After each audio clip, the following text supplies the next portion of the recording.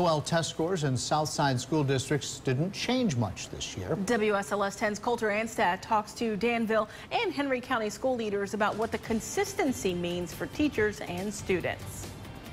Henry County Public Schools, like all Southside school districts, didn't see huge gains compared to the previous year's SOL scores, but Assistant Superintendent of Teaching and Learning Sandy Strayer says the consistency is not necessarily a bad thing. I feel very confident of how we did achieve this year. The district saw a 2-point increase in reading and a 3-point increase in math. History and social science dropped and science stayed the same. The 2-point increase in reading is particularly positive, Strayer says, as literacy is the district's #1 focus right now. We started this summer working intensely on literacy.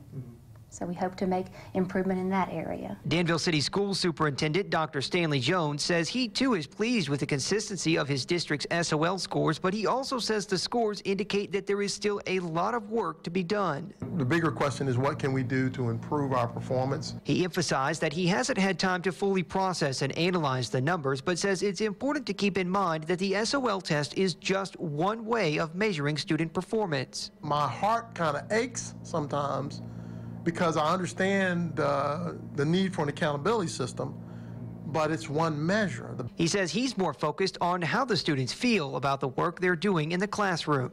In Southside, Coulter Anstad, WSLS 10.